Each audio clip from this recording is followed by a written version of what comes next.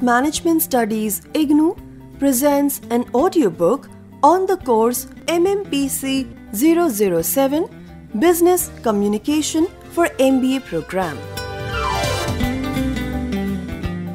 Presenting Block 1 Introduction to Communication. Unit 4 Forms of Communication at Workplace. Part 2. Learners, in Part 1, we learnt about introduction and formal communication. In Part 2, we will learn about informal communication, conflict resolution at workplace, crisis communication, and benefits of effective communication at workplace.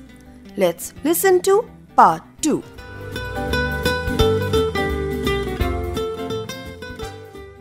Informal communication.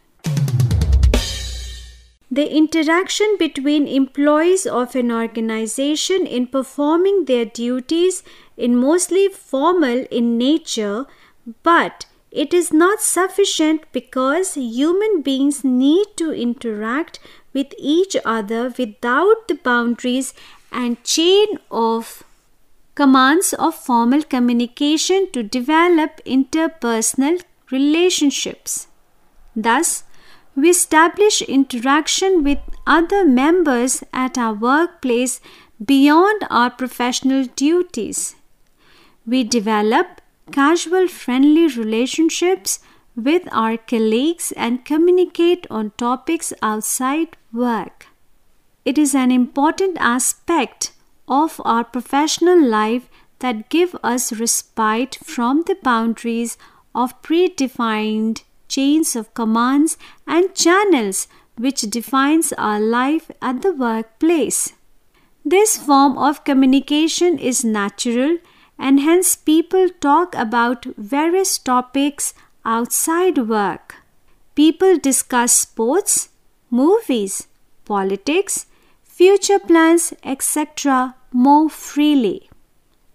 This type of communication is mostly oral. It moves faster between the people as compared to formal communication.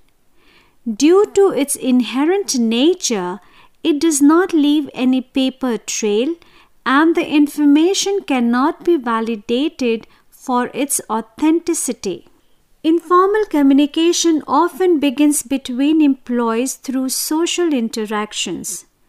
In many cases, such type of communication at the workplace is considered effective as it helps in team building activities and people can come together to work as one unit. Employees can also help in motivating each other by extending help with work-related issues. Informal communication can help build a strong interpersonal relationship between employees who can work together more efficiently as one team towards achieving a common goal. It is important to note that it can lead to the spreading of incorrect information and gossip because the flow of information is not controlled and may lead to loss of production time. These gossips can popularize a rumor which may not be in the interest of the business. It is difficult to contain them in the initial stage because they travel quickly. Types of informal communication. Informal communication at the workplace are mostly harmless gossip. The subject of these interactions at the workplace may include information about sports, movies, entertainment, a person switching jobs, an employee getting married or divorced, etc. This type of communication is popularly classified with the term grapevine.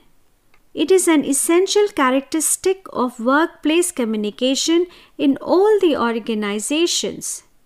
Information flows in all directions through grapevine. It is governed by personal relationships and social norms instead of formally recognized rules or procedures. This type of communication can be vertical, horizontal, or diagonal. Professor Keith Davis in 1979 studied this form of communication and opined that the grapevine is a natural part of a company's total communication system. It is a significant force within the work group, helping to build teamwork, motivate people, and create or corporate identity. Single strand chain. It involves the transfer of information from one member of a line or group to another. For example, member A transfers some information to member B. Then member B transfers that information to member C, who transfers the same information to member D, and the chain moves in a similar fashion. In a single strand chain, grapevine, the information moves from one person to another in a linear manner. Gossip chain.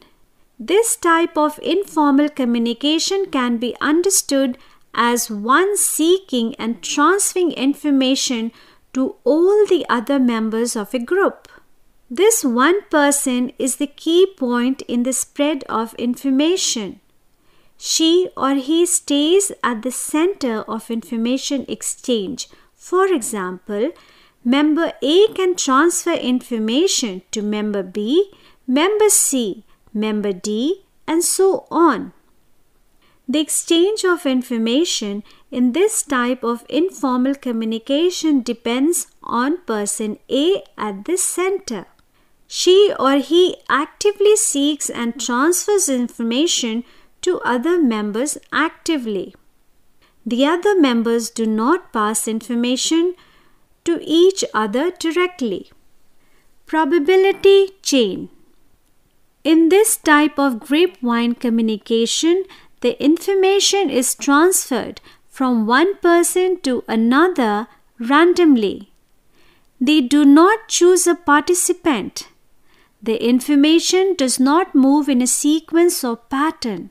Here, member A can transfer information to member B or D or I, and so on. Then those members can transfer the same information in a similar fashion. Cluster chain. The message is transferred to select members, and every member who has the information selects another set of members. The information moves in the form of a cluster of people communicating, transferring the message to new members. For example, person A transfers information to B and C. In this case, person A is the sender of the message and B and C are receivers. Then the new members take up the role of senders and transfer the information to new receivers.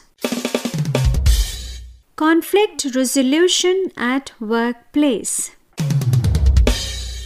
The process of communication at the workplace is not always cordial and about establishing good relationships. There are people from different families and educational backgrounds working together as a team in an organization. They have different types of personalities, exposures, and experiences of life, and hence, unfortunately, they may have a difference of opinion which may result in a conflict situations. These conflict situations may escalate and become very large, eventually disrupting the smooth functioning of business processes if not addressed at an early stage. They may arise because of personal or professional differences, and a manager must handle it professionally and use effective strategies to reach an amicable conflict resolution. They may use the following strategies in the due process of conflict resolution. First, active listening. Active listening is one of the most important steps in becoming a good communicator. In a conflict situation, the mediator, that is the manager or peer, must listen carefully to understand the issue properly. Both parties must be heard completely and patiently. The mediator must be patient and carefully listen to the argument of each side without any interruptions. This will lead to two possible benefits. The parties involved in the conflict situation will get a chance to vent out their differences, and the mediator may be able to combine the opposing ideas and facilitate a peaceful resolution beneficial for both parties.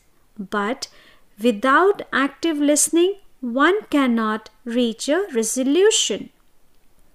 Second, set goals. The mediator is responsible to set the goals of the meeting by motivating all the parties that they are here for resolution. There should be a willingness from all the parties involved to reach a common ground for a successful resolution of the conflict. They should listen to each other actively and brainstorm about possible common grounds. It is all right to disagree with a colleague's point of view. However, in a conflict resolution situation, the parties involved should acknowledge that they are here to solve a problem together and should work with each other as a team instead of against each other. Third, stay professional. The conflict situation at the workplace may arise because of personal differences between two employees at the same or different levels. The problems involving personal differences may heighten the emotional response and intensify the conflict situation. The parties involved in the process of conflict resolution should keep a check on the emotional responses and stay calm at all times. It will help maintain a calm and composed presence. A calm and composed behavior is a sign of strong professional etiquette. It also helps in dealing with the conflict situation with a clearer mind, and hence reaching resolution becomes easier. Fourth, stay neutral. This is one of the most important strategies for effective conflict resolution. A neutral mediator has high acceptance among the parties involved in a conflict situation. The mediator must listen to all the parties involved patiently, summarize the point of difference for all of them to display that she or he is not favoring one party or another.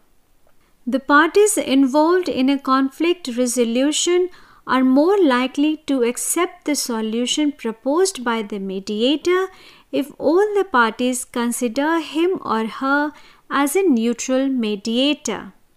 On the other hand, if the mediator is perceived as biased, then the conflict resolution is more likely to fail.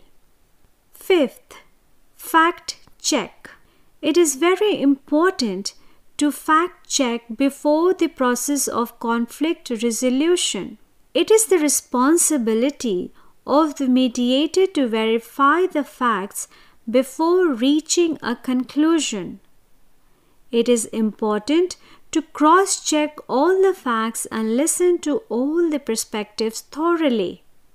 The mediator should allow every single party involved in the conflict situation to present their side of story in detail to get the relevant facts. It may be very helpful when proposing a solution. A thorough investigation is essential to establish the correct version of the facts and propose a solution which will be acceptable by all the parties.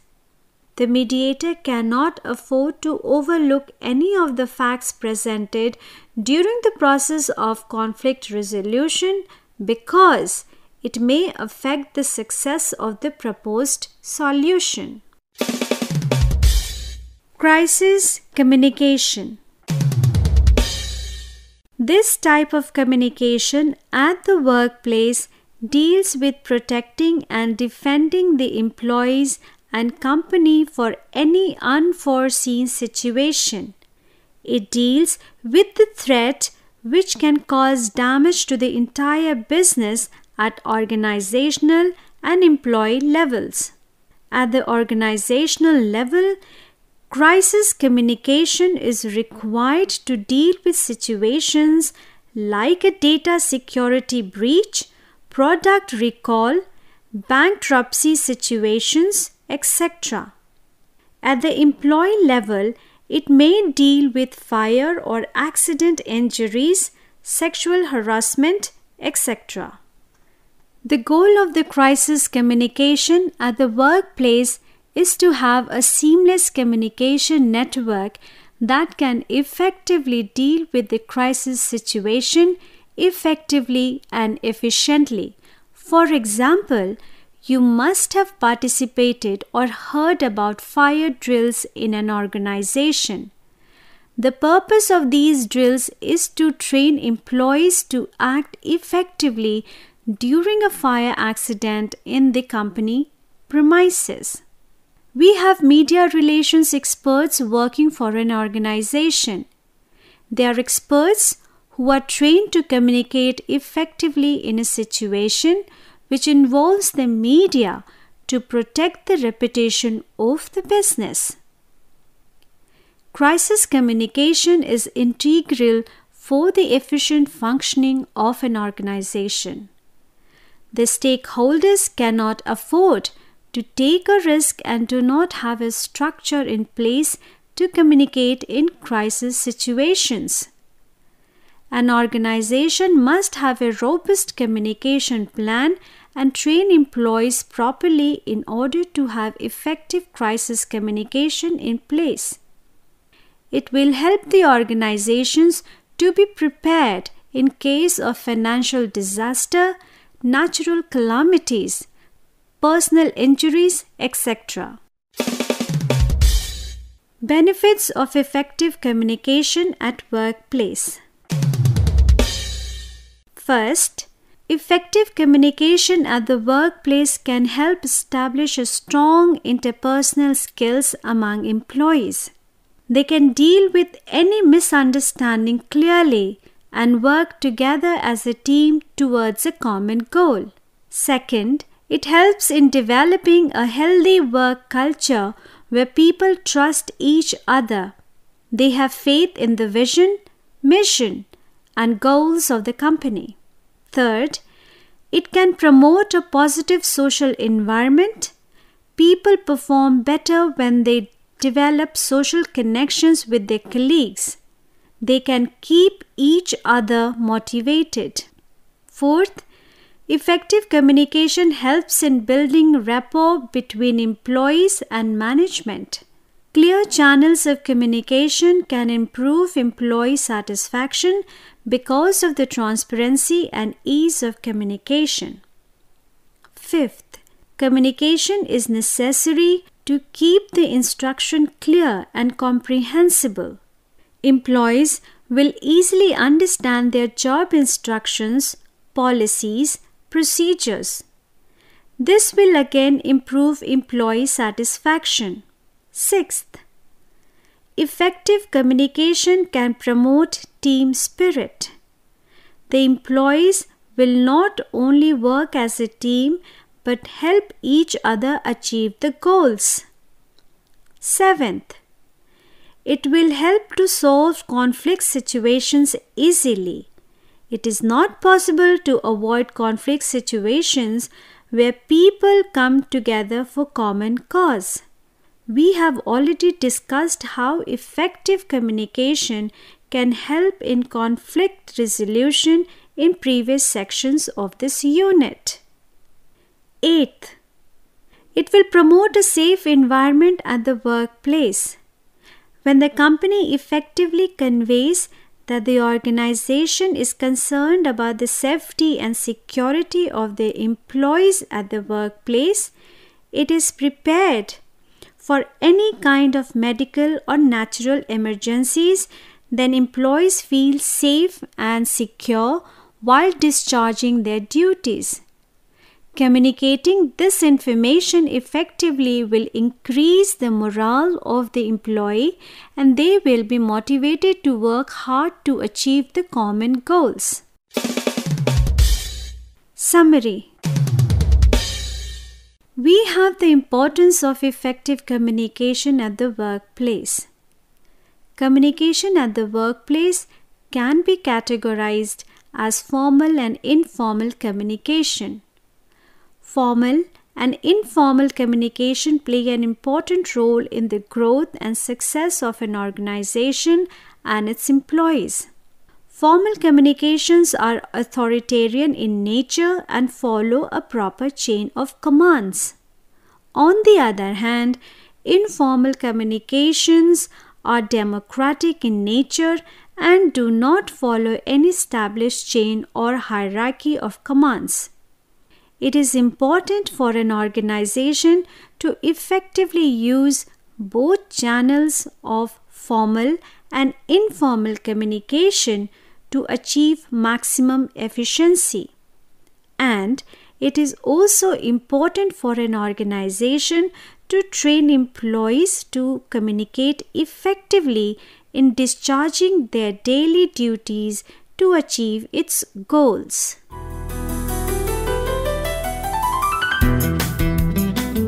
You are listening to audiobook by School of Management Studies IGNOU for MBA program.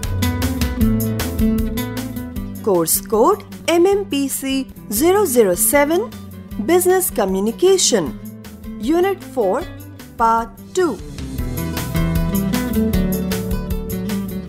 Course Coordinator Professor Neeti Agrawal from School of Management Studies IGNOU.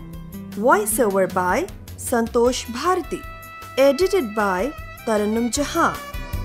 Program assisted by Jagbandhu Jana. And program produced by Manoj Kumar Singh. This program was brought to you by Electronic Media Production Center of Indira Gandhi National Open University.